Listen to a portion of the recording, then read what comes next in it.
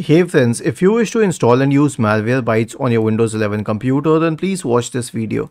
So first of all, we will check for it in the Microsoft Store.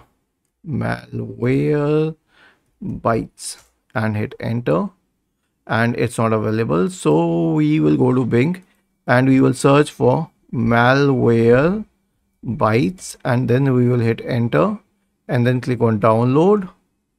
And after clicking on download, click on free download, and it will start downloading. Click on open and then click on yes, and then click on install, and then click on personal, and then click on next, and then click on skip for now. I mean, this is what I do. If you want to install anything extra, that's your wish. I don't usually install anything extra, and it has started installing, so we will wait for a while.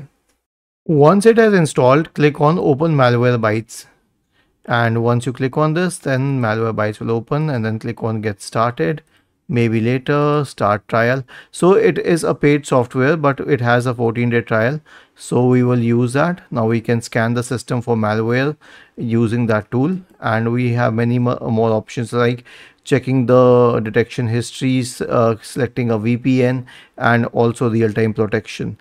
Was this helpful? If yes, then please subscribe to the channel, and if not, then let us know in the comment section of this video on how we could help you further. Thank you for watching this video and have a nice day.